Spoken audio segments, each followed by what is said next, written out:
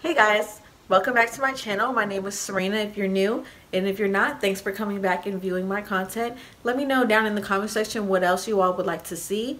In today's video, we're going to kind of switch it up. I'm kind of doing a talk through video on how I got my car with not the perfect credit. Now, I only paid $250 down for this car, and yeah, I know, what? That is so cheap. But I'm going to kind of show you all how I got through. What I'm going to do first, in order to kind of give you all a little background, I'm going to play the commercial right here so that you all can see it.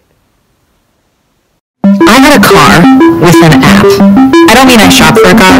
I mean I went from I want a car to here's my car using an app. Let me show you how that works because it's new and it's fair. It's not a loan or a lease or a rental. Fair is something completely new. I want a car. You want a car. So you use Fair to shop for your car, get approved, set up payment, all from your phone. First, show Fair who you are. Here's who I am. All you need is your driver's license to get pre-qualified right here in the app. It only takes a second and doesn't affect your credit score. Choose a monthly payment that works for you. The app analyzes cars in your area and selects just the ones with a fair price, so you always know you're getting a great deal. Then pick the one you want for now. You're not locked into a long-term commitment. You can trade up, try something else, or return it whenever you like. Sounds fair, doesn't it? Sounds fair. Just make the all-in monthly payment for as long as you keep the car. Fair guarantees that you can't do better with a comparable loan or lease. And every car comes with a limited warranty, routine maintenance, and roadside assistance included. You can even add Fair insurance. Just sign your name and pick up your car. That's it? That's it. That's fair. Okay, so now that you all kind of have a little gist of the app, I'm just going to kind of walk you through what it looks like. So when you first open it, it's going to say shop cars, and it's going to show you different cars in your area. You can always change the location at the top with the zip code, and you can specify your budget. So on the top, there's going to be a toggle from 0 to about 300 to 50, and that was your monthly payment. That is not your down payment, that's your monthly payment. Once you select the car, it's going to show you the actual amount for the down payment, and if you keep toggling it down, it's going to show you what your monthly payment will change. The less money you put down, the more your monthly payment will be. Now, when I got my car, I picked a car that was $500 down, right? And they were running a promotion for Super Bowl, $250 off of your down payment, and that is how I paid $250 down. So on the app, you won't pay until you go and pick up the car. So once you put in all your information, it does a credit check right before your purchase. So all throughout the thing, it never asks you for your verification of your income or anything like that, or pay stubs or anything like that.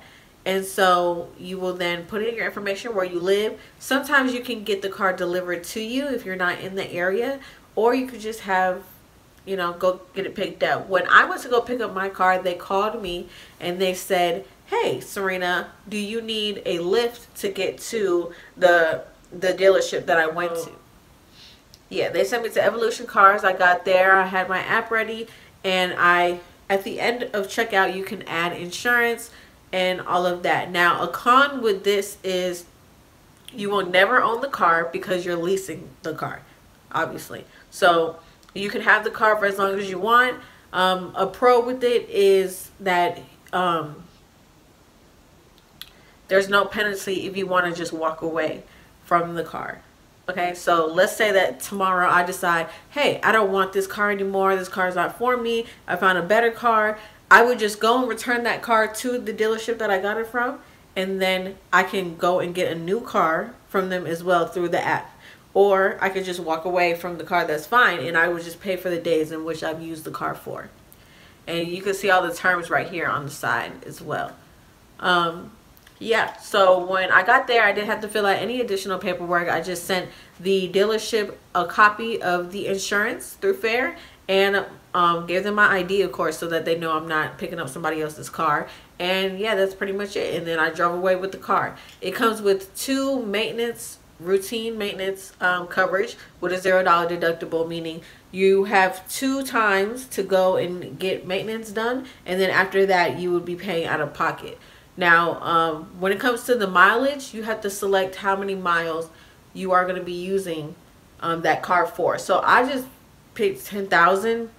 It was like an extra $6 a month for that. You can add on additional miles later on, it doesn't matter, but I picked 10,000 because I feel like 10,000 is like, you know, pretty decent, and then I could just take it back the car and then get a new car and do another 10,000, you know, because it's not a permanent thing. When I picked up the car, it only had 68,000 miles on it. So it was a pretty new car off the lot, and I'll show you all the car now. So this is my car. This is my baby. She's a 2015 Chevy Spark. And basically I just use it for DoorDash and for pleasure. Now they don't have a partnership with DoorDash, but they do have a partnership with Uber. So if you are an Uber driver or an Uber Eats driver, they do have a partnership with them. You can just put your account information in there, and they will take like a certain amount of your earnings out each week for it to be paid for. So let's say that I made $300 that week in Uber, then they would take $50 of that out to go toward my payment, and so on and so forth.